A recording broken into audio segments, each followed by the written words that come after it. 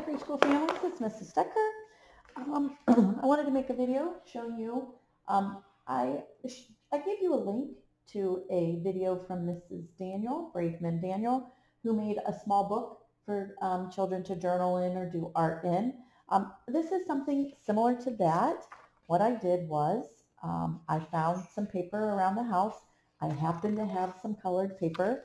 If you don't have colored paper, that does not matter in any way. And I am simply going to cut this paper in half and then in half again this way. Now, unfortunately, I'm not very good at judging, so some of that isn't the same size, but I'll just cut off that extra. It does not have to be exact or perfect. This is just a way to make a little book, because in the next video, I would like the kiddos to be able to do some journaling about the plants that we've been growing and that I've been doing videos on. And so I'd like them to be able to make a little book.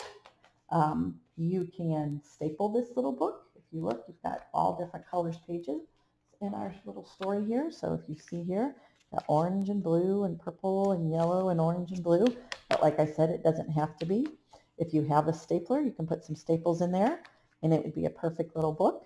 I'm going to use this exact one when I do the next video for the kids and show them a way for them to kind of look at the videos that I do, and then maybe to do a little drawing with that.